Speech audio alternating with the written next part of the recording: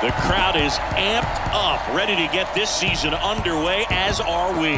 Back with more in a minute. And welcome into the ballpark. Happy to have you with us. Opening day baseball on the show. It's the Los Angeles Angels going up against the Oakland Athletics.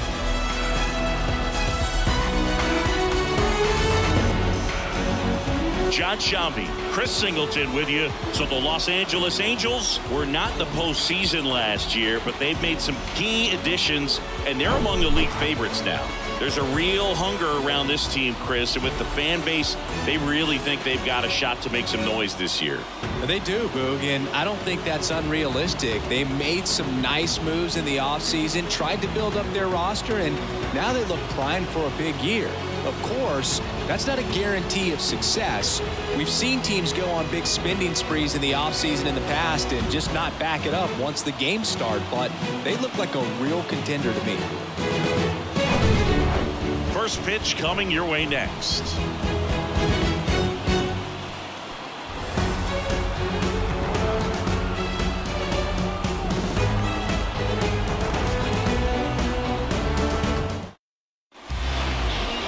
About to get started here, and today's starter, Tom Seaver.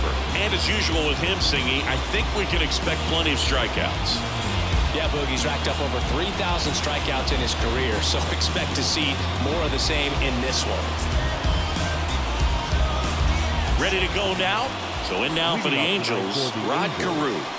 The second baseman, Rod Carew.